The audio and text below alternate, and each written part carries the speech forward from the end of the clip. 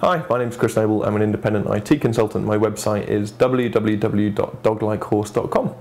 This is a short video on how to install a random access memory card. The things you'll need for this are a screwdriver, a way to get rid of static electricity, and your computer.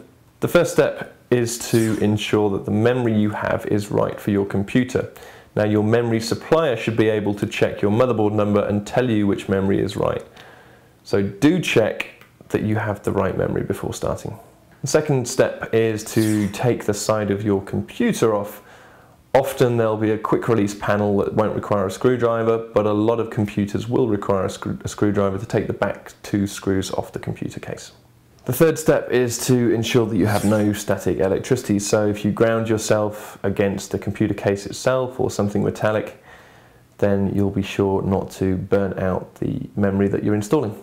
The last step is to find the DIMM or the memory slots and firmly but carefully install the memory.